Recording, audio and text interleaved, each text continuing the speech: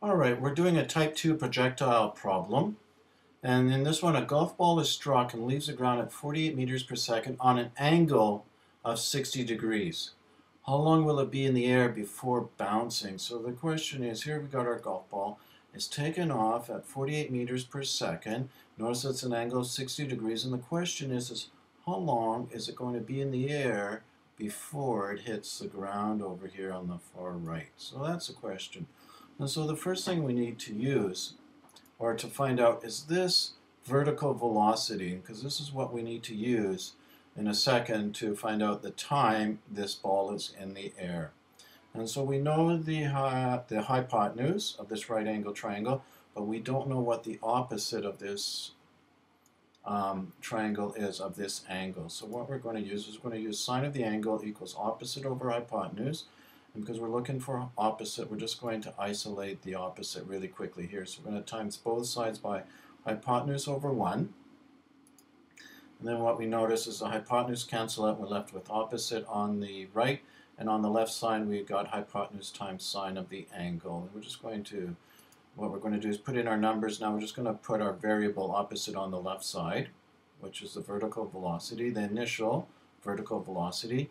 And so the hypotenuse is 48, so we're going to put 48 meters per second times the sine of the angle, which is 60 degrees, and we end up, once we put those into our calculators, 41.569 meters per second. So now we know this velocity, the initial velocity in the vertical direction.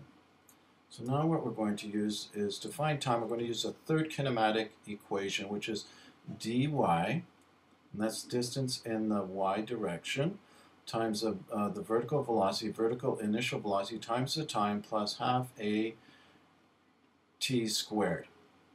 Now, because the ball started on the ground and lands at the same height, so dy is actually going to be 0. So we can put that into the equation right away.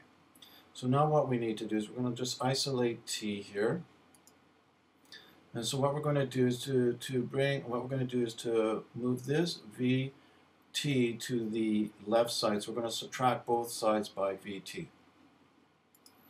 And so this vt is going to cancel each other out. So on the left side we got negative vt equals a half a t squared. So now what we want to do is isolate the t. We want to get one of these t's all by itself.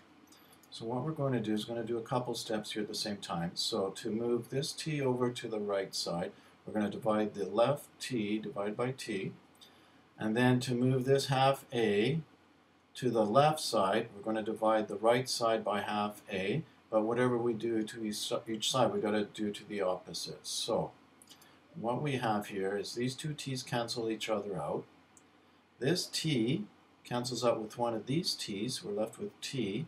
Then a half a cancels out with the each other on the right side. So what we're left with is t. I just moved the variable over to the left.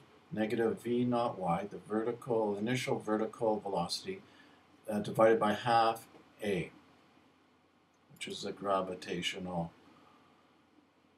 acceleration there, due to gravity, the acceleration due to gravity. So what we have here is negative vertical velocity, which we got here a few seconds ago, 41.569, divided by half, negative 9.8 meters per second squared. When we plug that into our calculator, we get 8.483 seconds. But if you go back to our initial question, we only got 2 significant figures here and 2 here. And so our final answer has to be 2 significant figures, which is 8.5 seconds.